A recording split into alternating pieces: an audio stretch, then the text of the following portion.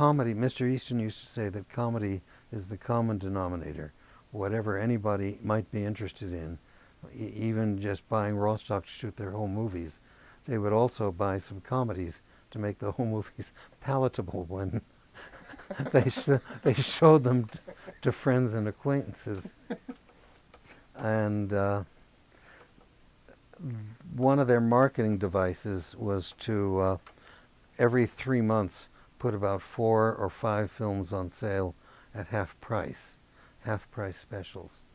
And they would choose films that were, you know, slightly shorter, 2-reelers. They would get a special price from the lab. They would get a special royalty deal from Roach, so that they could cut the cost on those particular films for that particular promotional period. And then they would sell thousands of those things. I mean, they would sell, I remember they sold once in 1 quarter 2,000 prints of the Music Box.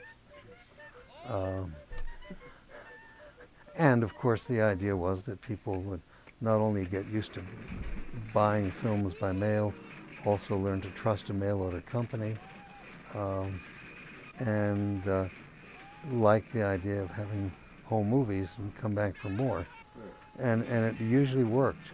When people would, the half-price specials were promoted with newspaper ads, and from the newspaper ads they would usually just sell those films.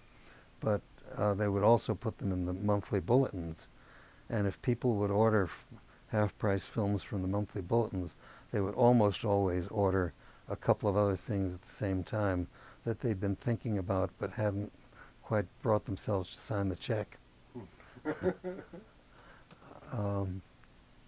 And it was, at that time, of course, there was no internet. It was all mail order business. And I remember when we used to pick up the mail every day, they would weigh it.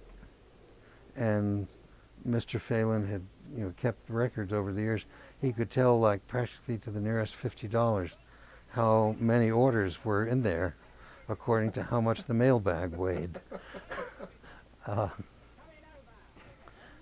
And they ordered, you know, and they offered great customer service, you know, return privileges, no questions asked, you know, the kind of company that you would like to do business with anywhere but hardly ever found.